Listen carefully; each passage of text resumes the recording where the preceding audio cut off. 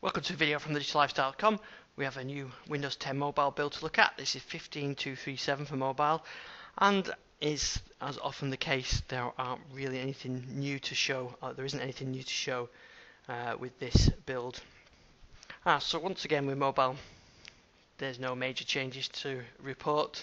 Things are very much in maintenance mode. We got the Cortana. No, we got the Continuum fix last week, didn't we? But nothing this week. So let me tell you what's new in this build. They fixed an issue with the Field Medic Store app when collecting the Watson data crash. What that means, that's the app that's using to monitor for when stuff crashes on the phone. And they've updated the power on power off profiles to include some extra battery info, so that's used for Microsoft to analyze crashing issues. They fixed an issue where the screen would flash black after launching the camera. They fixed an issue with the HP Elite X3 recording the SD card. They fixed an issue with Continuum where when an additional monitor is unplugged, the mobile LCD would not power off, so it would drain your battery. And they fixed an issue with Cortana resuming from suspension,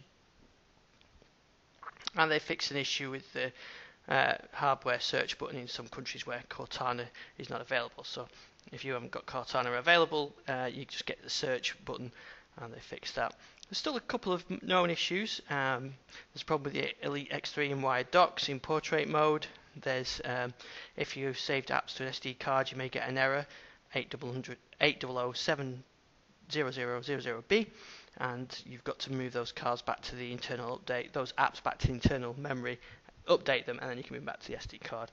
And also there may be an issue with 80070057 when you're installing a store app and the or updating the store app, and the workaround is to uninstall the old version and reinstall it from the store. Interesting that it is a new known issue on the PC build that's just been released at the same time, but totally different build number, 16257, but that has the same issue. So that's it. So there's nothing, I'm afraid, I can really show you.